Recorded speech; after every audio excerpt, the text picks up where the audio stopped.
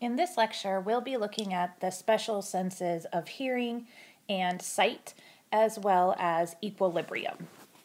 So we're going to start with the special sense of hearing, and we're going to start by looking at the structures involved in the process of hearing. There are quite a lot of structures, actually, that are involved in the processing of sound waves, and they all kind of start at the outer ear. So on this diagram, you can see everything in this region is considered the outer ear. So first we have the auricle. This is sometimes also called the pinna, depending on the text or the reference that you're using. And basically it acts as a funnel. It's a big cartilage structure. There's no bone in the ears, or in the outer part of the ear at least. So this cartilage is shaped in such a way that as sound waves enter or are moving through the air, they get basically funneled into the more narrow ear canal. They first enter through this area, which is called the external acoustic meatus, or the EAM. And then eventually the outer ear ends at a very tight skin-like structure called the tympanic membrane. Tympanic means drum in Latin, so a lot of times this is also just called the eardrum. As the sound waves reach the eardrum, it causes that structure to vibrate. Just like the top of a drum vibrates when it is struck by a drumstick or a mallet or anything else, when sound waves hit the eardrum, it vibrates. That vibration then causes a kind of chain reaction of structures deep within the ear. So first we get to the middle ear, which on this diagram is going to be kind of this portion from about here to about there. And the middle ear is actually embedded within the bone of the skull, and specifically the temporal bone. So this is the part of the skull that surrounds the temporal lobe. And there's a kind of a hollow space within that bone that the middle ear fills up. And the middle ear, it fills the space with a couple of very, very tiny bones. As a group, those bones are called the auditory ossicles, and there are three. So the first is the outermost bone, and it's called the malleus. The second is the incus, and the third is the stapes. Those are all Latin names. Actually, they might be Greek, but either way, they're all in other languages. And in English, they translate based on the shape of the bone. So the first is the hammer, the second is the anvil, and the third is the stirrup. So if you zoom in on this picture, or if you look at a larger picture, you'll see those tiny, tiny bones as they fill this little space inside. So as the eardrum vibrates, it hits the hammer then hits the anvil finally hits the stirrup, and those vibrations, each vibration of each bone gets more and more significant. It gets amplified until eventually there's kind of a pounding by that stirrup on the first structure of the inner ear called the oval window, and that's because it's another very thin membrane, and it's in the shape of an oval. So on the back side of the oval window is the inner ear, which we'll talk about next. You can see down in this region of the picture there is a hollow space. That is called the auditory tube, or the eustachian tube. That actually connects the middle ear to the nasal cavity. We've lost some text down here, but it helps to maintain air pressure within both the ear and the nasal cavity. So sometimes when you've got a cold, for example, or you've got allergies and you've got a bunch of congestion in your sinus cavities, you'll feel kind of itchiness in your ears, or your ears will feel congested. That's because of fluid buildup in the eustachian tube, and so it actually can kind of push on the middle ear, which is why you feel that sensation. So to continue with the inner ear, We have a few more structures, and I'm going to simplify these pretty significantly. There's quite a bit more going on here, but for the sake of understanding it more easily, we're going to simplify. So the inner ear has a very complicated system called the labyrinth, and this is a bunch of tubes that are essentially hollow and filled with different kinds of fluids. Some of the fluids are very viscous, so they're pretty thick, more like motor oil, and some of them are very, very thin in consistency, so they flow more easily. Each fluid has kind of a particular job and a particular home. So we've got at the base of the inner ear, we have this shell-shaped structure kind of right here. I don't really want to cover up over it, but it's that purple kind of cinnamon roll looking structure. That's called the cochlea. And the cochlea is this kind of winding tube system that is lined with different length hairs, and the hairs move whenever the fluid that fills those hollow spaces move. So each different sound frequency and each different pitch, for example, different note of sound, shifts the hairs differently. And so depending on which hair bends, imagine that we've got these hair cells here, and some are very, very tall and some are very short, and they have all these different properties, but as they shift, so let's say a sound wave comes in and it hits these red hair cells, and the hair cells begin to bend like this. That sends an impulse down the hair cell and into auditory receptors, and those auditory receptors eventually hit the auditory nerve or send an impulse to the auditory nerve, and that impulse tells the brain what frequencies of notes we're hearing. The brain is capable of processing multiple sound waves at a time. So if you're hearing, let's say, a piece by a symphony, there's all kinds of different notes happening depending on which instruments, and some of them are louder than others and some of them are soft. The brain is processing all of that based on which hairs bend and the degree to which they bend. The more stimulation that the hairs get, so the stronger the sound waves, the louder the brain interprets that music as being. At this point, we are also going to talk about equilibrium, because within the inner ear, there are a couple of other structures that are very strongly involved with the process of equilibrium. So what that means is equilibrium is your body's sense of balance. And in terms of sensory information, we have kind of two processes happening together. They're called static equilibrium and dynamic equilibrium. So static equilibrium is your body's ability to maintain its posture and position. And primarily we're looking at that in terms of the head. Your brain detects what the head is doing most strongly to provide information about the overall environment that the body happens to be in.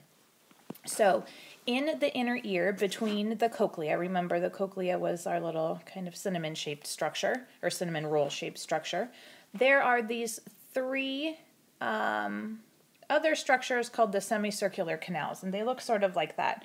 They're three hoops.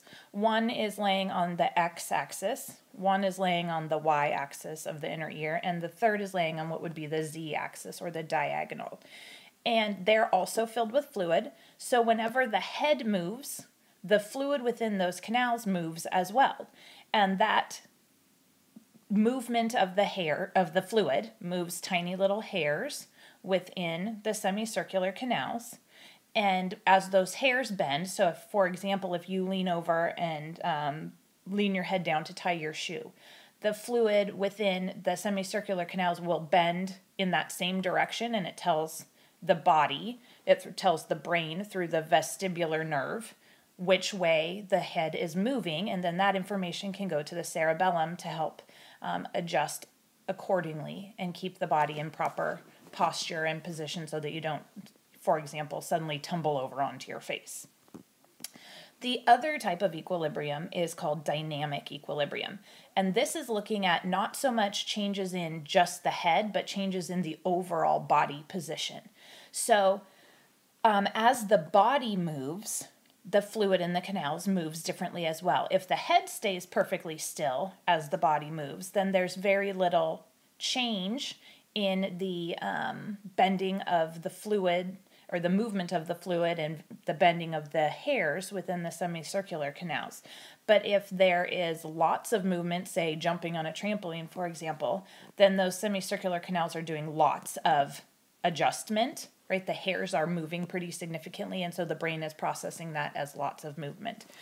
The thing that's interesting about this is, particularly with dynamic equilibrium, the cerebellum requires a lot of information from other senses as well. And primarily, we're looking for sight information, and we're looking for muscle, like receptors to tell the body when the muscles are contracting and how the different body parts are moving.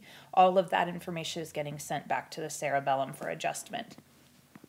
A lot of times, though, the body will be detecting movement. So let's say you are riding in a car. Holy cow. Okay. This can be a car. It's going to be a truck. Why not? So you're riding in a truck, and what your eyes are seeing, here is you riding in your truck.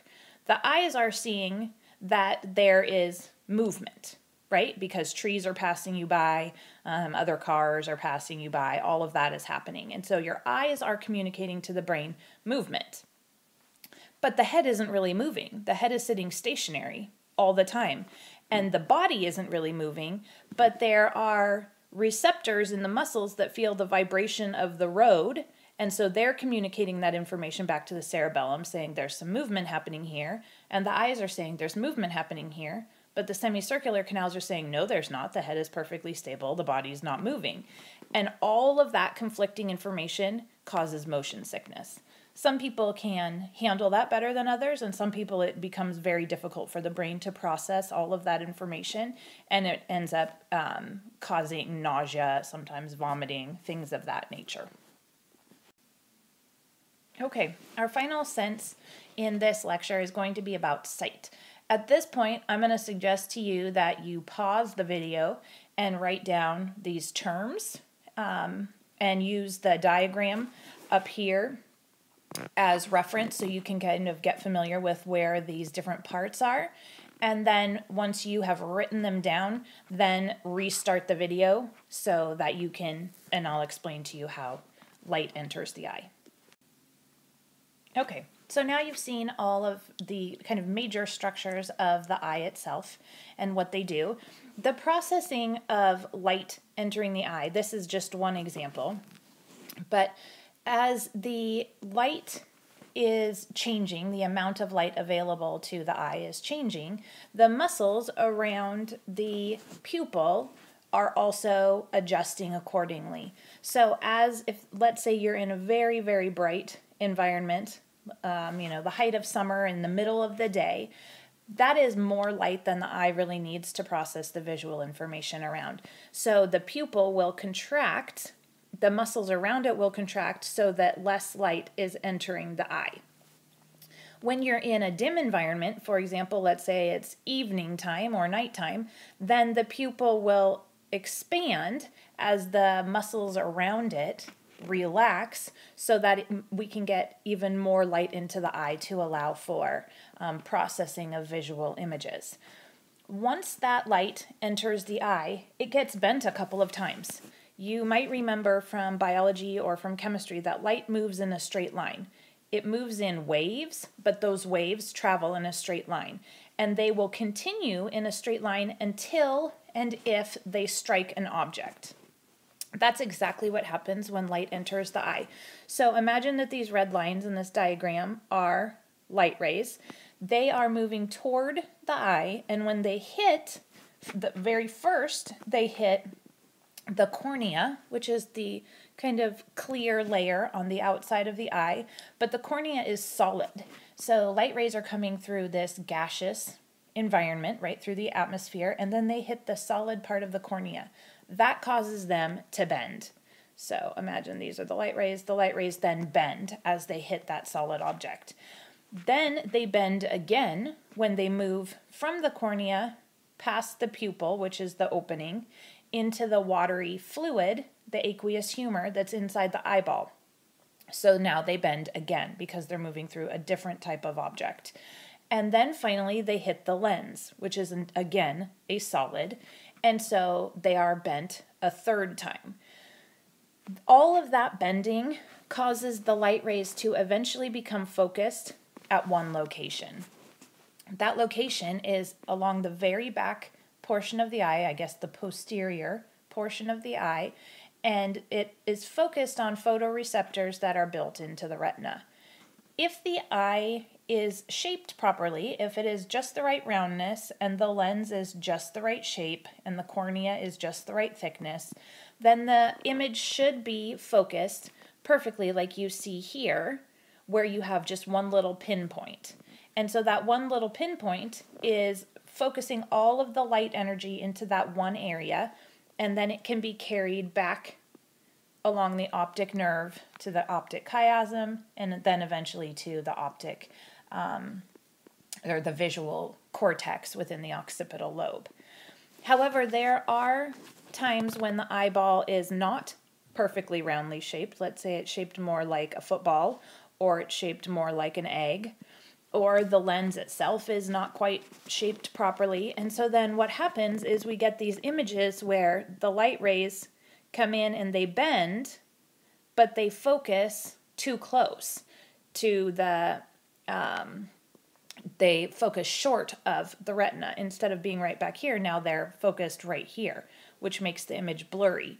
Or sometimes they bend and they never get to a focus point because the eye is too short. So again, you get a blurry image. Those conditions are called nearsighted or farsighted, depending on which way the eye is misshapen.